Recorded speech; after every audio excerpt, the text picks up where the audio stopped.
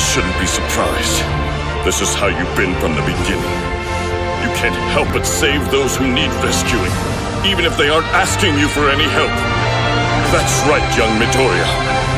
That's the kind of hero you've always been. And here we are, finally at the end of the series I was crazy to even attempt. I have talked a lot about why I love this show, from the writing to the production values and how they combine together. But as impressive as these aspects of the show might be, a lot of my passion for Boku no Hero comes from more personal reasons, and today's topic is one of these. Today, I want to focus in on what might be my favorite part of the entire show, and that is the quirks All for One, One for All, and what they represent. This might seem strange to say, but the power and meaning of One for All is something that the whole show is built around. As you know, One for All is the quirk that has been passed down through generations and then passed from All Might to Deku. But more than that is how the quirk represents what a hero is and what they should aspire to be. All Might is the world's greatest hero. Deku will become the world's greatest hero in the future, and more than anyone else, these are the characters the viewer is made to admire. And the name of the quirk itself embodies the mindset that makes them heroes. They are those who are willing to give of themselves to help humanity.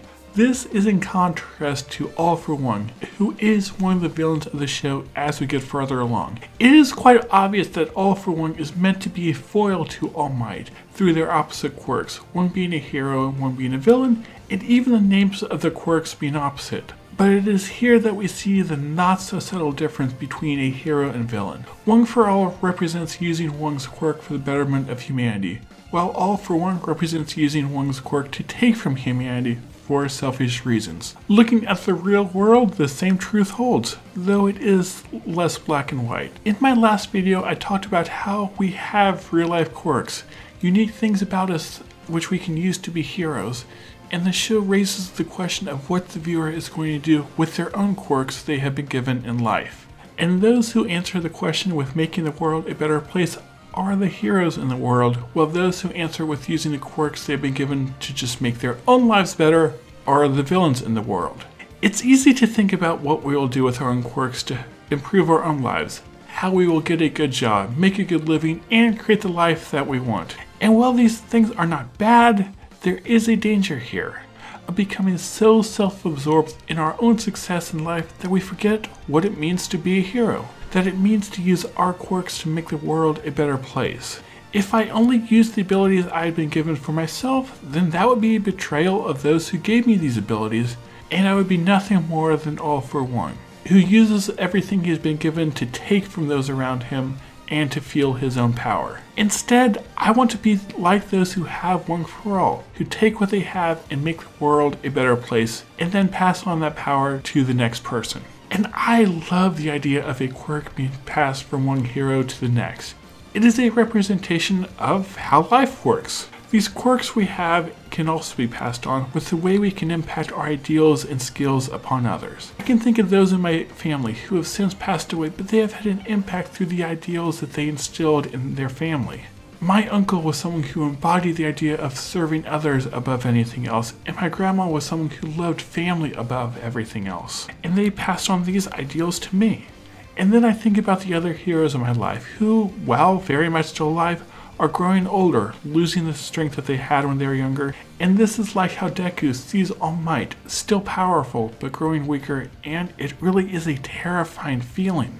There's also the field of scientific discovery. With One for All, each time the quirk is passed, it becomes more powerful, starting off with someone who is weak and is now empowering All Might and Deku.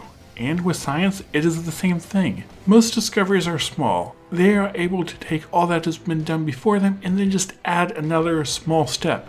Looking back, it is amazing how far science has gone, but this was done just one small step at a time. The legacy of a generation really is its knowledge of how the world works, with the next generation then expanding on that. And this is just how the generation of One for All made the power stronger, so it could better fight the evil in the world. Really, the story of My Hero Academia is the story of the mantle of world's greatest hero being passed from All Might to Deku, and this idea, how Deku will one day grow to surpass All Might is one of the things that I just love seeing about the show. Deku is a character the show got me to love from the very start, and so every step he takes toward this goal is one that just fills me with so much joy. And no scene does this better than my favorite battle in all of anime, and that is Deku and Bakugo versus All Might. I know a lot of people would prefer the Deku vs Todoroki battle, and while that battle is awesome, it just does not compete to the battle against All Might. The more I rewatch that fight, the more I love everything the battle is and everything it represents. All throughout Season 2, we saw Deku finding his place as a hero, standing out during the sports festival and learning to control One For All and then fighting Stain. But the battle against All Might is his first opportunity to directly challenge All Might and have the chance to surpass him as the symbol of peace. And I just love this part so much. I'm getting chills just talking about it. To do this analysis, I had to go watch the episode again, and as I was writing the script, I just got excited at that opportunity. I love this show so much. Anyway, the battle starts off with All Might's overwhelming power, which shows just how far Deku has to come to become the world's greatest hero. He is terrified of facing All Might, knows he doesn't stand a chance, again, showing how he doesn't feel he can become the world's great hero. But then, with Bakugo's help, Deku is actually able to get a good attack in, showing that just maybe, this dream of becoming a great hero is within reach. But it is not something he can do alone. One of the things I love about shonen anime is the ideals of friendship and how we make each other stronger, and this is on full display here, with how Deku and Bakugo are able to work together. Deku is not strong enough on his own, but together they can do something greater than either one on their own could do. And then, the final blow of the battle, where Deku ran to save Bakugo, delivering a smash to All Might. This is a reminder of the hero that Deku always was. He would always run to save a friend and to protect the weak no matter what he was up against. Whether it be a nameless kid being picked on, Bakugo from the slime monster, or even Todoroki from himself, Deku is the type of hero who'll never leave someone behind, no matter how crazy and illogical it might be. This blow shows that not even the wall that is Deku's great hero is enough to stop him. But the thing that changed between the start of the series and now is now Deku actually has the power to be the hero he always dreamed of. He truly is the legacy of All Might, both through his quirk and also his heroic mindset. And what I really love about the episode and how it ties into the legacy is how All Might is an inspiration to both Deku and Bakugo and how they are learning from him. All Might even commented how they learned from their earlier combat practice to fight him together.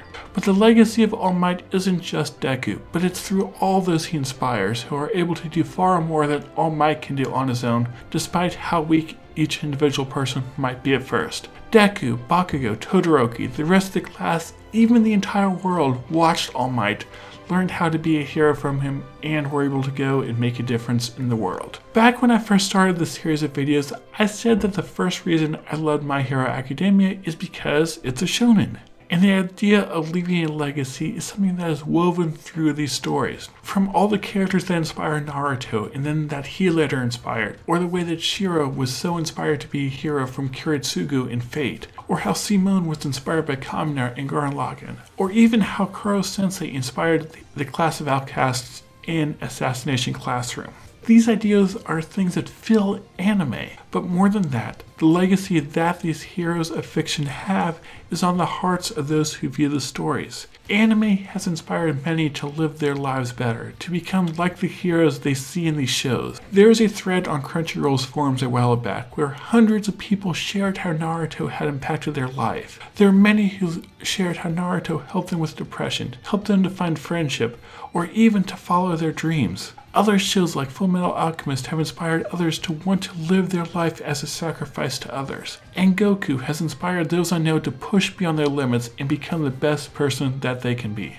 And now a new generation of anime fans is being inspired by My Hero Academia, just how others were with the big anime of the 90s and 2000s. There is even a story on Reddit a while back of a person who was saved from depression and suicide because of My Hero Academia. And the story of Deku and All Might have even inspired me to make a difference in the world as well. But it is not just how these shows impact the viewer that they are able to leave a legacy. The creators of these stories are always being inspired by those who came before him, and then they inspire the next generation. There is a piece of fan art that I absolutely love, where we see Naruto telling Deku that it is now up to him.